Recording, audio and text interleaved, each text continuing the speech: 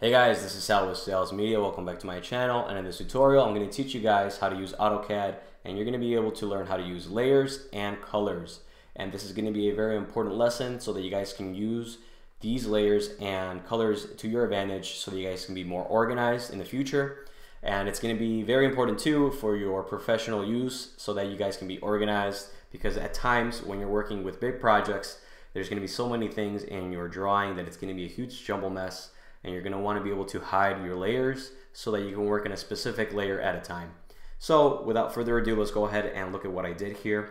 What I did was I created different objects, all with different colors.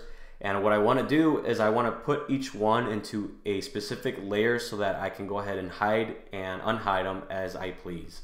So what I'm going to do is I'm going to be looking here on the right side, and from there we're going to be looking at this layer section. And if we hover over this, we can see that there's two layers right now. These are the ones that come when you open a new drawing. I'm not going to work with these right now.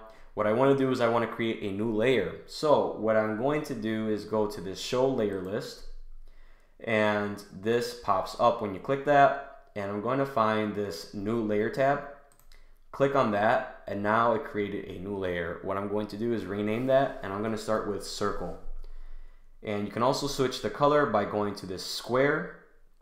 You can hit on that and you can change the color to however you want it to.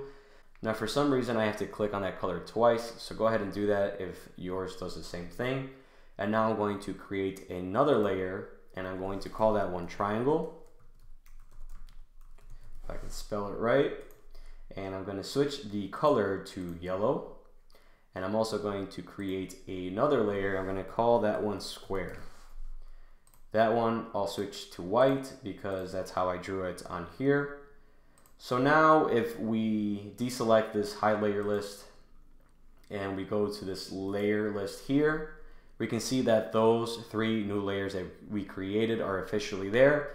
So that's good. That means that we created those, and now we can click on a layer. I'm going to start with circle. I'll click on that layer.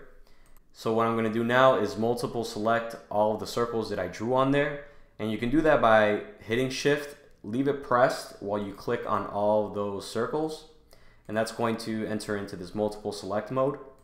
You can let go of the shift button after you selected all of them, and you can go to the layer list on the right, and now you can click on that layer, and what it did was it put all those circles into that layer for the circles. So now we're going to hit escape, and we're going to do the same thing for the squares. So hit on that square layer, and now we're going to multiple select each square by hitting shift, leave it pressed, and select all those squares that we drew on there. And now we're going to go to that layer list and click on that square layer, and what that did was it did the same thing. It put all those squares into that layer that we selected. Hit escape, and now we're going to do the same thing for triangles. So go to the triangle layer and multiple select all of those triangles.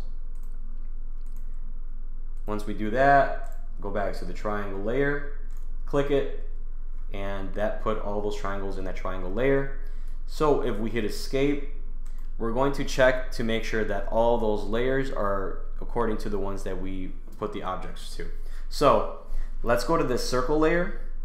We're actually going to click on this snowflake icon. What that's going to do is it's going to freeze or hide your layer that you clicked on. So we're going to click on that, and we're going to see that all those circles that were in that screen are gone now. They're all gone. We hid them.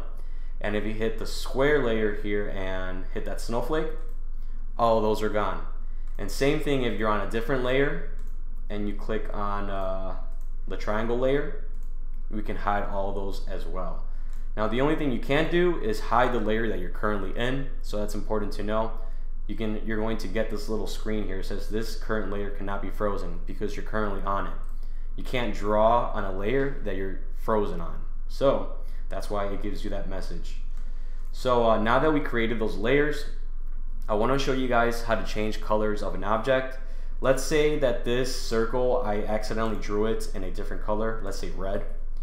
But because I'm working in a cyan layer, I want to go ahead and change the color. So what you can do is click on that object, and it's going to go here on this properties tab, And from there, you're going to see that the current color that it's on is red. We're going to click cyan because that's what we want to work with in that layer.